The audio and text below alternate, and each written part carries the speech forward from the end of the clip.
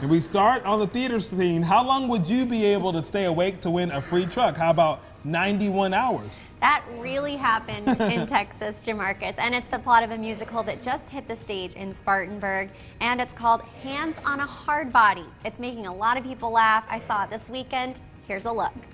Everybody screaming for that hard body. The Spartanburg Little Theatre is bringing a new Broadway hit to the stage, based on a true story. Well, Hands on a Hardbody is a Broadway musical from 2013, and it was based on a documentary film made in 1997 about a contest in Longview, Texas, in East Texas, to win a Nissan truck. It was like a promo for a Nissan dealership.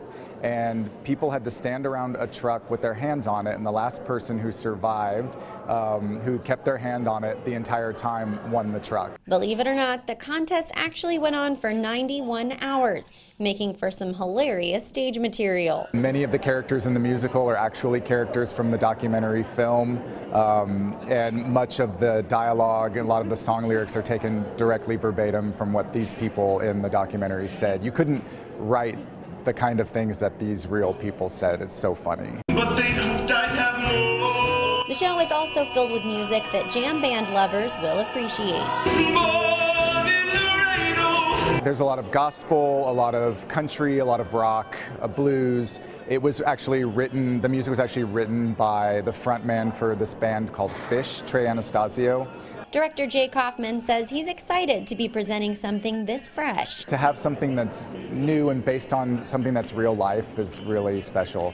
And it was great for the actors to be able to grab onto characters that were actually real people. And some of the things that happen in this show are so ridiculous, audience members will find themselves hooked. You know, people start to hallucinate, people go numb, people play mind games with each other, try to convince each other to drop their hands.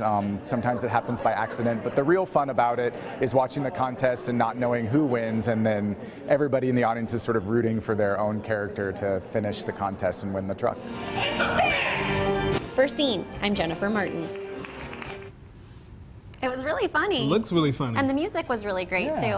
So if you're interested in seeing that, Hands on a Hardbody is showing at the Chapman Cultural Center this Friday and Saturday at 8 p.m. and Sunday at 3. And just so you know, there's a little bit of language. Adult it's language. I would say PG-13. But if you're interested, go to chapmanculturalcenter.org.